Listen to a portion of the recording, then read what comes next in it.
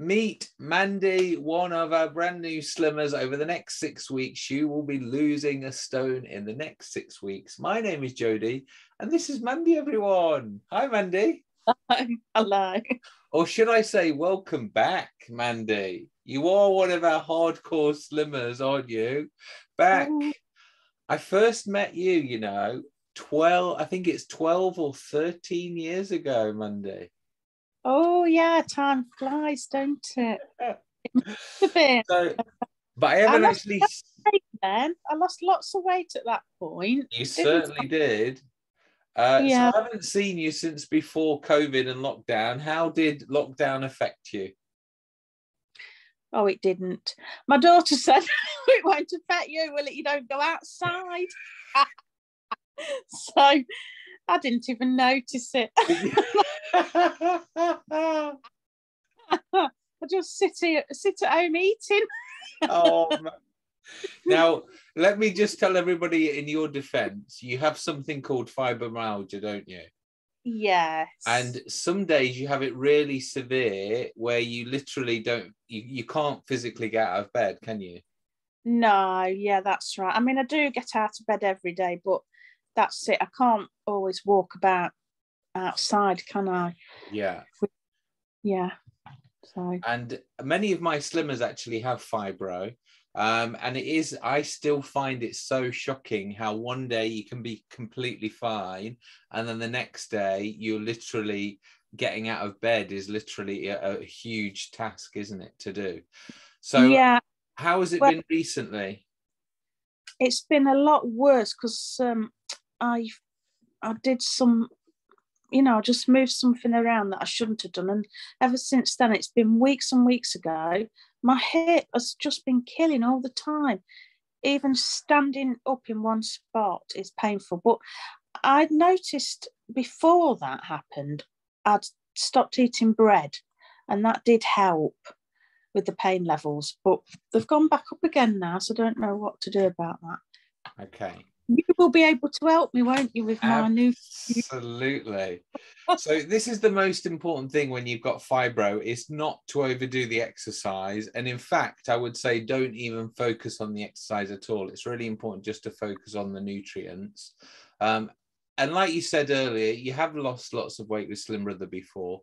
So you know kind of the basics. You mentioned bread there already. It is the bane of everyone's lives because we all love bread so much, and bread products as well. What's your biggest issues with food at the moment? What are you tempted towards that you shouldn't be having?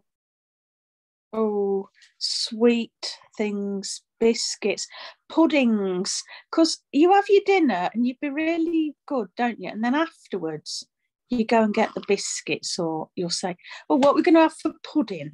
My son says he doesn't seem to eat after he's had his tea. That's it. I'm like, you don't eat after tea, and that's it. I can't get my head around that, because me and my husband, we make each other, he's very fit anyway, so he's all right. But, we make each other worse, because he'll say, I'll go and get an ice cream. Oh, I'll have an ice cream.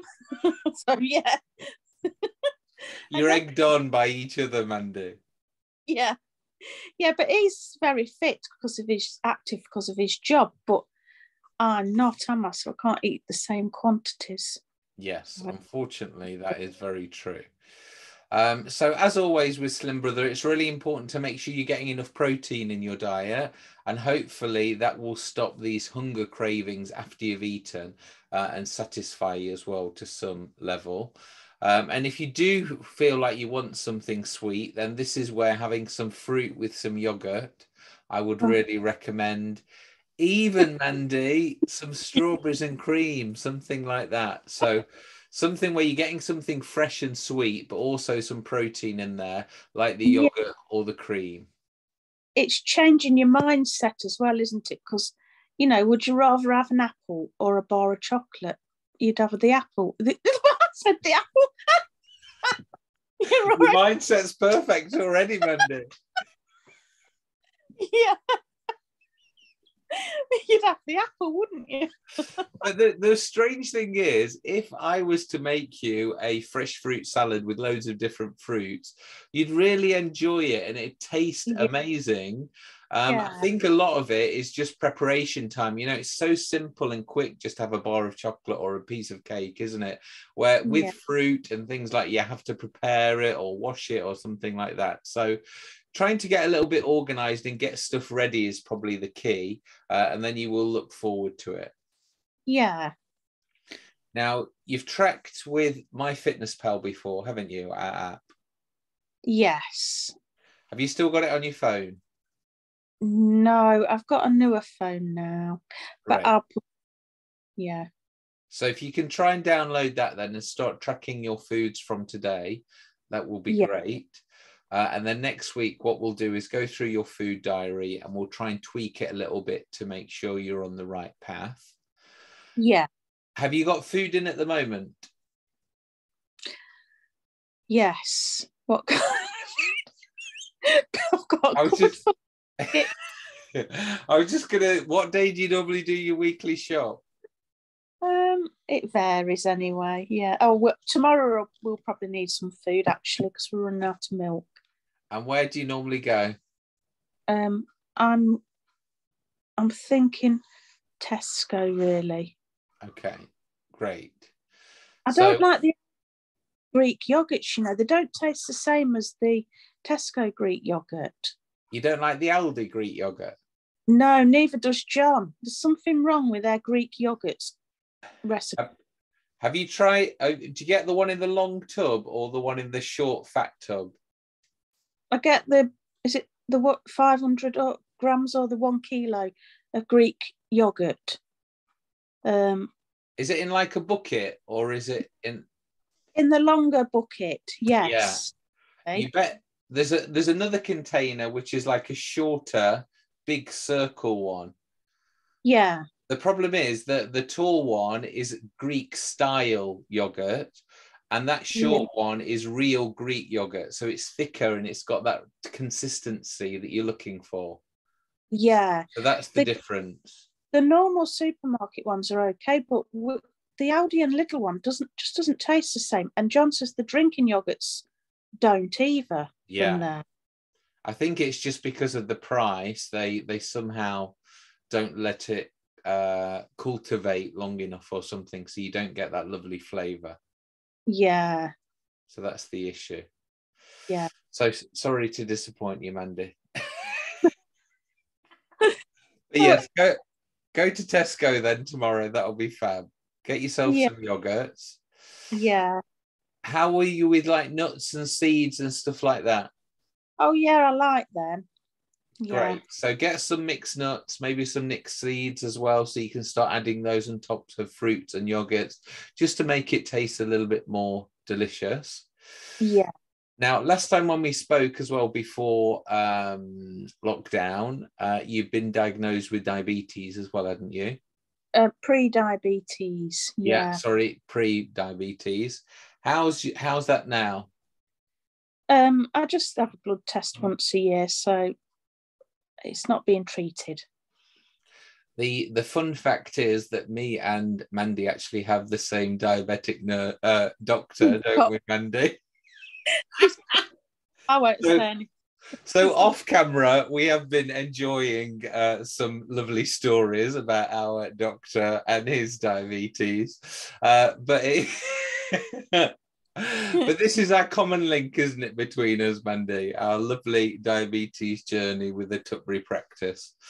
And for anybody else who has got diabetes out there, COVID really messed up the diabetes service, because now you have to go on your birthday and you just have a blood shot or you have some blood taken, where before it used to be a little bit VIP, didn't it, Mandy? They took you in, they gave you a nice talking to, where it's kind of all remote now, which is not very nice. What do you think? No, I probably didn't get diagnosed till COVID, because they just gave me this app and you have to do it all through an app, and it's not the same, is it? You don't have the same motivation without speaking to somebody, do you? Absolutely. Well, the diabetes doctor used to check all my toes. He used to do all sorts of things. He even used to weigh me as well. So there was many tests that you used to get before COVID that doesn't happen now. So that is the modern, unfortunately, doctor's GP service. But anyway, how are you doing with meals out and stuff like that? Is there any other challenges you have with food? It's better now because I saw on the news they're going to start putting the calories on most meals, aren't they now? Yes, on menus, yeah. Yeah, so that's better. And I noticed even the difference between mushy peas and garden peas. You've got to go for the garden peas, haven't you? My daughter said, and we were going, oh, I've got to go for the garden peas. Look at the difference. It's all that sugar in the mushy peas, isn't it? Exactly, yeah. Well, I hope that's the positives about being the calories on there. Obviously, there are some exceptions to calories. Do you like avocados? Yes. Like avocados are really high in calories, but they've got some good fats in as well. So there are some exceptions where you should go for a higher calorie thing. Another thing that somebody sent me as well the other day, they went out for a roast dinner and they saw that roast beef was the highest calories out of all the different meats. However, beef has got something called purines in, which makes you feel full. And to be honest, most people love beef because it's so tasty as well. So there are some exceptions where you should go for the higher calorie thing. Yeah. But definitely with sweet things, you're right. When something's got a lot of sugar in, it will be higher in calories, like mushy peas.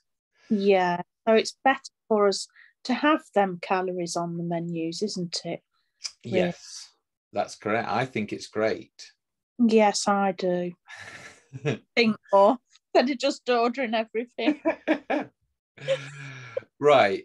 And regarding to food in the house and stuff like that, have you got any Easter treats left over? I made sure I only had one Easter egg this year, so that's good. Great. Still got chocolates from Christmas. Oh, you do? Well, are you not that much of a chocolate fan then?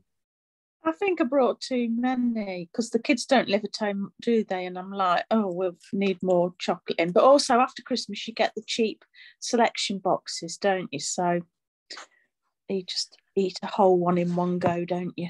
Can you someone else? Can you give them away, Mandy, to your lovely kids? Yeah, someone else will eat them if I say I'm not allowed these anymore. So maybe getting them out the house would be helpful for you. Yeah. Great. Okay. So what is your goal for the next 6 weeks? To be motivated to do it really, and try and not eat biscuits in between. It's the evenings, isn't it, as well? Yeah. And when I think I've gone to bed and they're not looking, I get the biscuits out. So I've got to be careful with that. Yeah, it's not just you. As I said, just think about your meals and try and plan in that fruit or something sweet at the end of the meal. And then hopefully it won't lead to those biscuits coming out. But also increasing how much protein you have in your meal should again help you with not wanting something sweet at the end. Yes.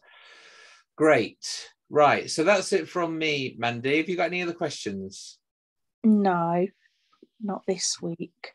Great. Right. Okay. We will continue next week on the trials and tribulations of our diabetes doctor.